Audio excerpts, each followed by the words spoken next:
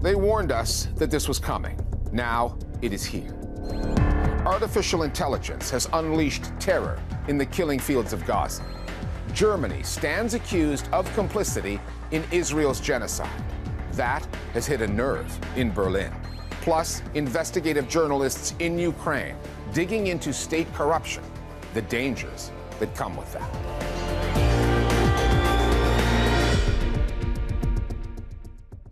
For 6 months now, the world has watched as Israeli bombs have fallen on Gaza in a war that has killed more than 33,000 Palestinians. Another 10,000 remain unaccounted for, presumably dead beneath the rubble.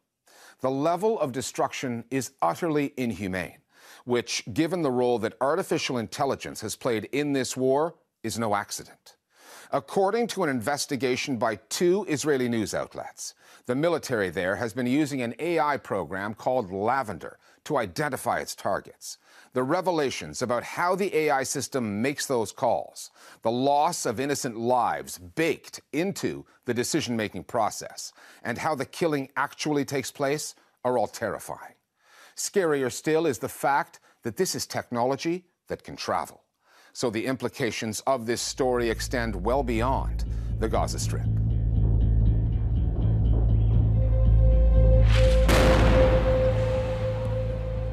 This is a war that 6 months in still manages, through our phones and our feeds, to horrify us daily. In the number of innocents killed, in the way they are killed. Palestinians urged by the Israelis to go to safe spaces that are then bombed. Civilians shot to death in hospitals or when lining up for food. Starved to death while the world watches. And when the Israeli military uses artificial intelligence, an AI-based targeting system codenamed Lavender, as a weapon of war, among the casualties, the collateral damage, is our collective humanity. Lavender appears to be a glorified AI-washed kill list. Effectively, it's a system that throws up names, and we see through the reporting on the Lavender system that soldiers, again, are being compelled to treat Palestinians as numbers. What that does is it removes the friction that exists normally between humans and the decision to kill.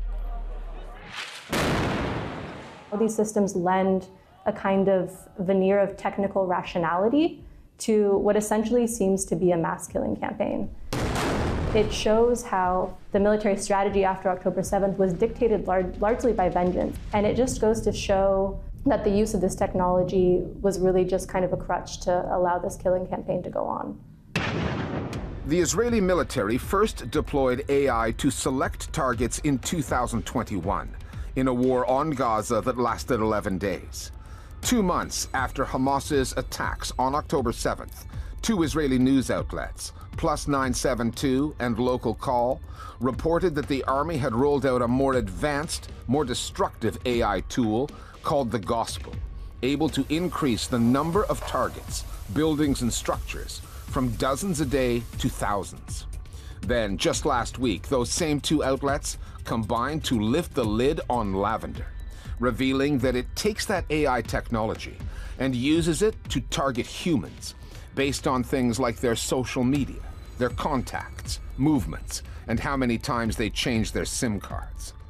Plus 972 and Local Call say that they base their reporting on 6 sources, all from the Israeli military.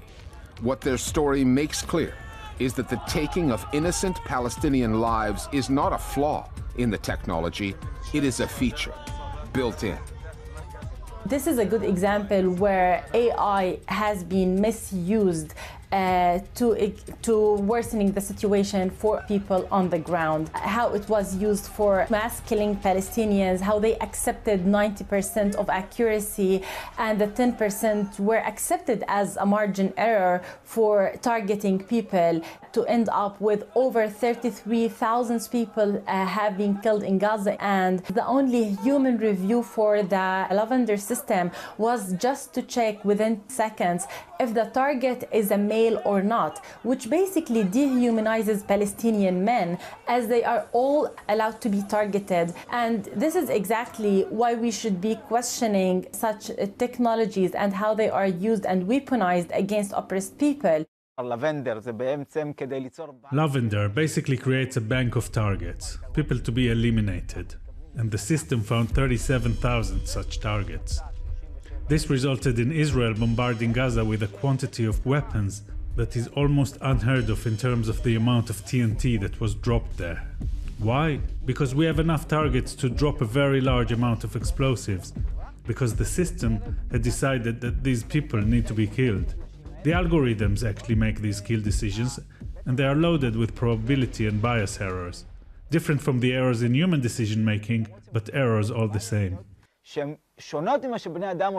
The most concerning part of these revelations was the over-reliance on AI systems. There was essentially a complete trust in who the system determined was a target. So instead of usually culling through surveillance data, deciding if somebody was actually Hamas operative, the army just signed off on thousands and thousands of targets to strike.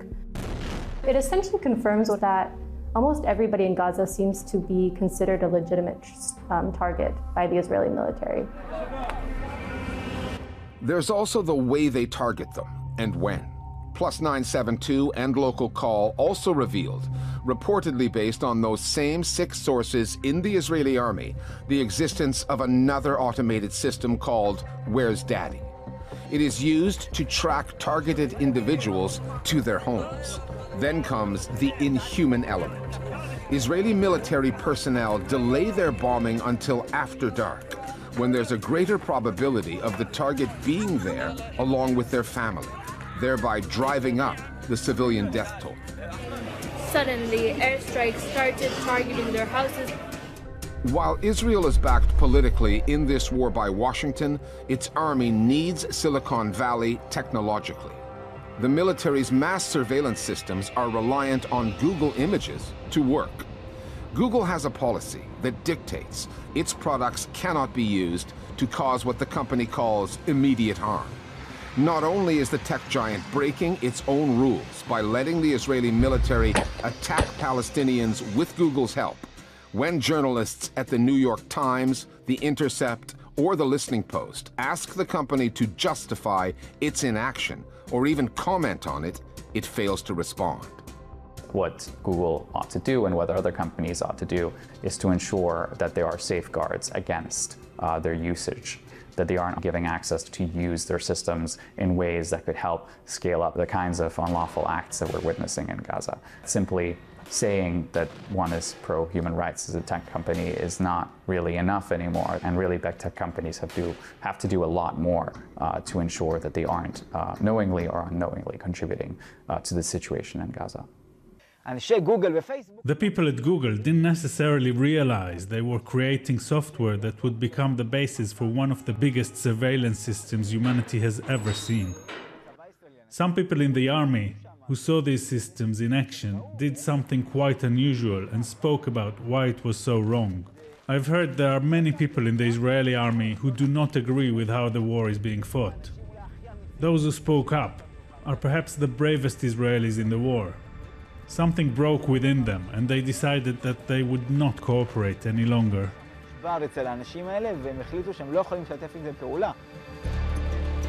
Israel has been honing its surveillance of Palestinians for years. The West Bank city of Hebron has been the primary laboratory, the testing ground for new surveillance tools.